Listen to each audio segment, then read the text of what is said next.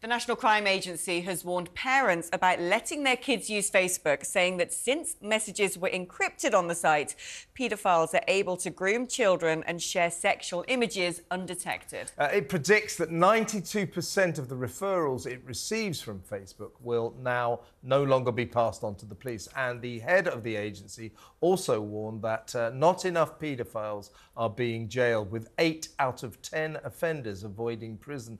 Joining us now is former Metropolitan Police Detective Peter Bleksley. Thanks for coming in, Peter. Always a pleasure to have your company.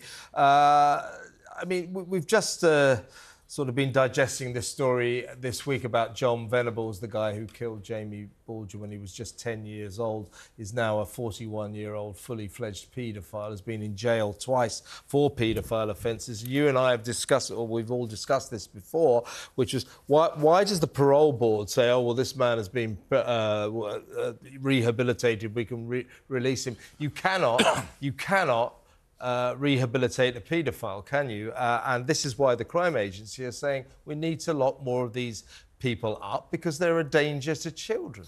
Yeah, Graham Bigger, who's the head of the National Crime Agency, was very vocal this week in a story broken by a fine journalist called John Austin, who does a lot of work in this regard. And he said, we are simply not locking, or the courts are not locking up enough paedophiles. Mr. Bigger went on to explain that they're arresting 800 people a month, even I can do the maths, 9,600 a year, for child sexual offences.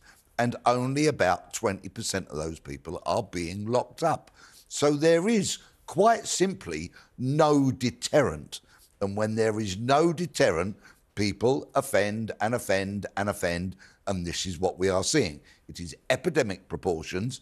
We need to buy a lot of bricks and a lot of bars and build a lot of prisons and lock them up. Why is it? Why is 8 out of 10 not ending up in prison? You'd imagine that the crime of paedophilia comes with some fairly solid evidence, if it's computer material and so on and so forth, that you can say, well, look, clearly you're in possession of indecent images, you know, that you should be prosecuted. There was a recent case of a 56-year-old man called Kerem, OK, who had been captured with hundreds upon hundreds of indecent images.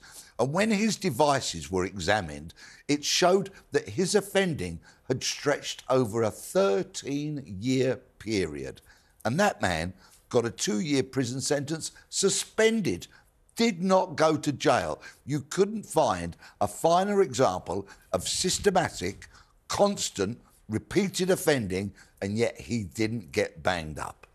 Do we need, Peter, to start to treat paedophilia, being a paedophile, you know, as seriously as we do murderers or rapists? Because, I mean, murderers and rapists sometimes, well, not rapists, but murderers often act in a spur of the moment and arguably are not necessarily a massive danger to society. So you can think about letting them out. You can rehabilitate murderers, I think, maybe even rapists, but you cannot rehabilitate paedophiles. And paedophiles, when they're on the streets, will always be a danger to children. So is there a case for treating paedophile offences with the seriousness we treat murder or rape? Some murderers are beyond the pale and can never be rehabilitated, which is why they get whole life orders. And the same goes for certain rapists.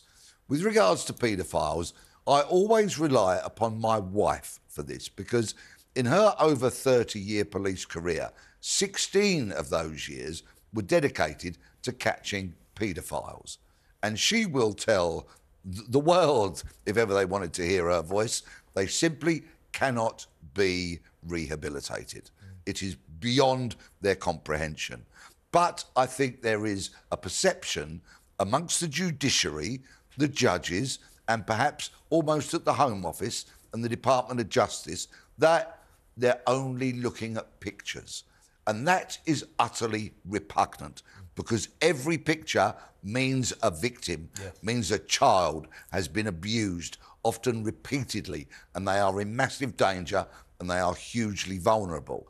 Not only does the National Crime Agency arrest 800 people a month, it actually manages to rescue many, many children from these abusive situations that they find themselves in. It's a scandal. We've got to lock them up.